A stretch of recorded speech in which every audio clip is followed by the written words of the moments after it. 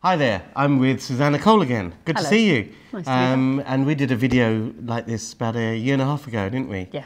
I'm catching up with Susannah again because last time we talked about residential property, and a lot of buy-to-let people these days are trying to venture into something different and do something a little bit commercial. Yeah. And I just wanted to chat to you about some of the stuff you're doing in that arena, because you've got an office now for your business. You're not renting an office. You've bought your own office down in, whereabouts is it? Down in Bristol. We're right beside, we're in a place called the Paintworks, which is quite a funky, an old paintworks turned into a bunch of creative offices. So it's a really nice place to work, right beside the river, which is nice. Yes. And you've done the right thing, which is get an office that can deal with the growth of your business, but you may not need all the space from day one. Exactly. So what are you doing with all that excess space? Well, it was it's mainly inspired by food, to be honest. We used to run education programs in hotels, and whilst that is fine, it's a good space, I didn't like the sandwiches. And I used to get frustrated about the conversations about better quality food with the hotel team. And of course, you're spending quite a lot of money on a hotel, which is a no value add to anybody that's coming to any of our education. It's just there. So what we wanted to do, because we like being quite real, is we wanted to bring our education back in-house, so that people, you know, if people said, what about this? I could pull out a file and say, here it is. So that was our first driver, bring it back in-house. We extended up our mezzanine up above. And so at weekends, we now have really funky food, really great cake, which we can choose. And we have our workshops and our mentoring, which means in the week, it's empty. So we rent it out on a desk-by-desk basis. So how does that work? What do people get? Well, a desk.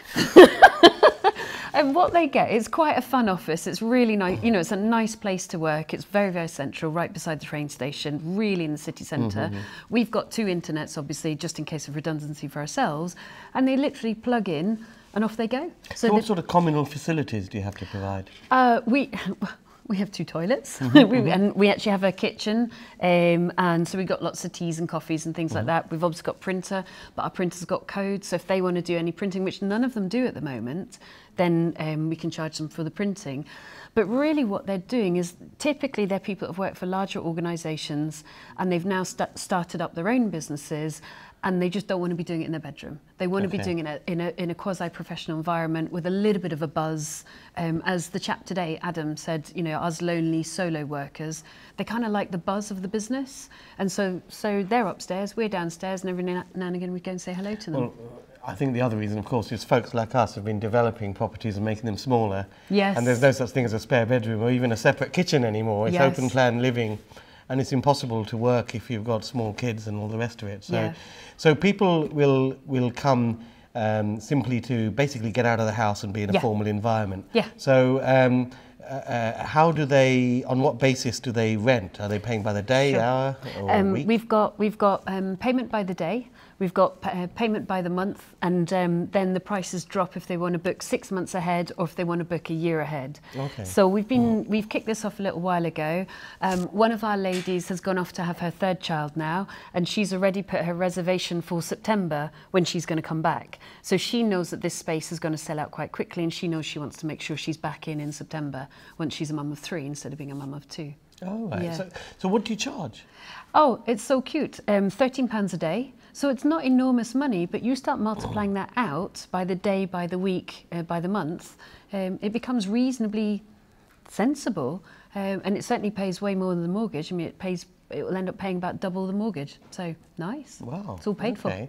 So £13 a month. A day. A day, but there's obviously no weekend. There's no weekend. They don't have keys. I mean, some of us are early birds anyway, so we're in at 8. Some of us are late laggards, so we close at 6. They come in, they leave, they hook up to the internet, they make cups of tea, and they go again. And they've got their own computers, I guess. Absolutely. They bring in their own IT and all of that. Absolutely. And where do you advertise? Where do you find people who want to rent these things for £13 a day? I know. Which man's up? Facebook, Gumtree. We actually just recently, for the first time ever, took out a commercial ad on UPad. So we had to get an EPC, which is fine. And so we're now on Rightmove and all Zoopla, and it's advertised under the commercial bracket. And of course, our photograph, we paid a photographer, so our photographs are really nice as usual.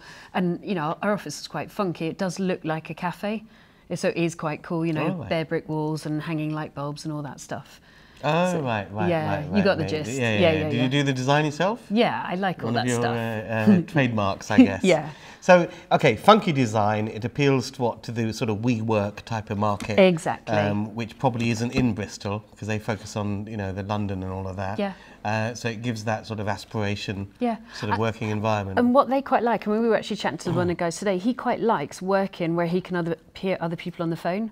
And for us, it's so quite a few of our guys are recruitment consultants, but one-man bands or one-woman bands.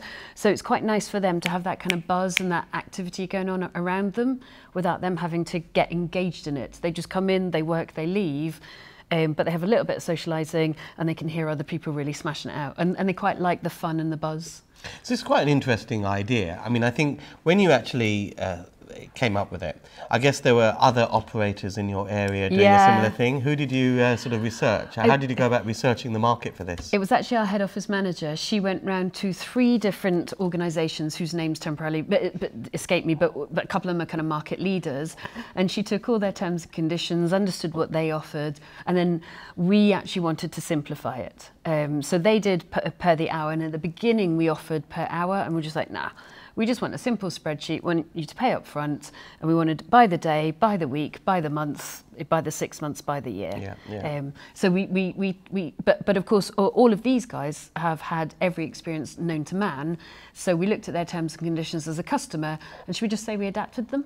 Exactly. If you want to develop a new service, just cut and paste, guys. You've heard it here first. Yeah, simple solution.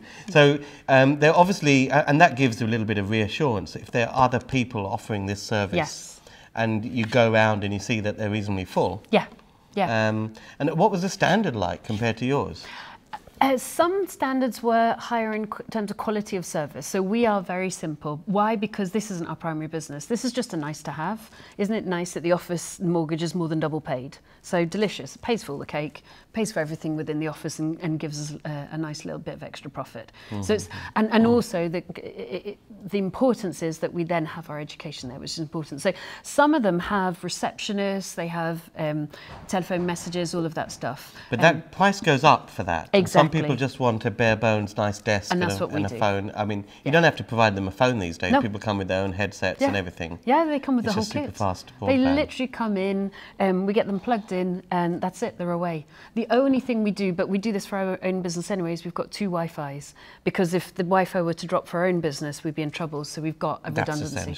That's essential. We've got one of these boxes that takes in, we've got Virgin coming in one side and the BT coming in the other side. So even if a cable goes in the street, it's going to be the different cable.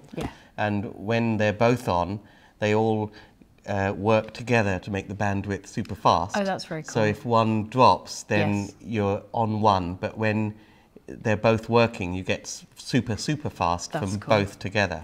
So it's a very neat solution, especially if you're subbing it out like that. I think we might, yes. And what we found is they don't like to work Fridays.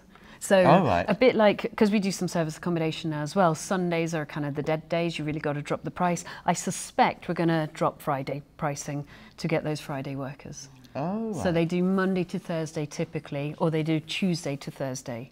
Maybe 3 days, 3 days, 4 days with us. Okay. And is there a dress code? Do you have dress down Fridays? And Don't mind at all. People come in their Bermuda shorts and what have you? They can. We had a very, very heavily pregnant lady who's now gone off to have her babies. Yeah, whatever they want to wear.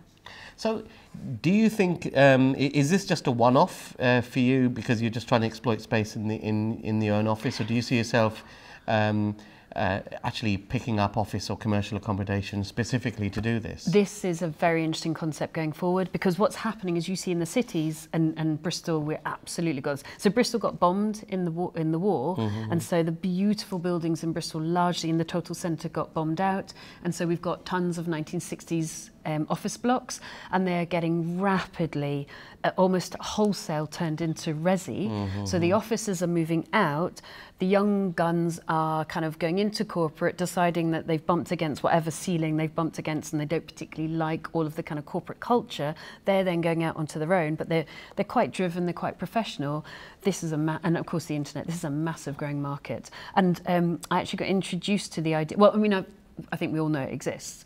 But I got introduced to the idea a while ago. I was chatting to somebody who's the chairman of one of the business clubs in Bristol, and he had bought a 3-storey former plumbing building, moved the plumbers out to a wholesale site outside of town and turned it into service decks accommodation. All very trendy, all very hip, and all very financially successful. In fact, one of my mentoring clients started their business off there because people want to be with people. This is basically the commercial side of Airbnb. Yeah, really interesting.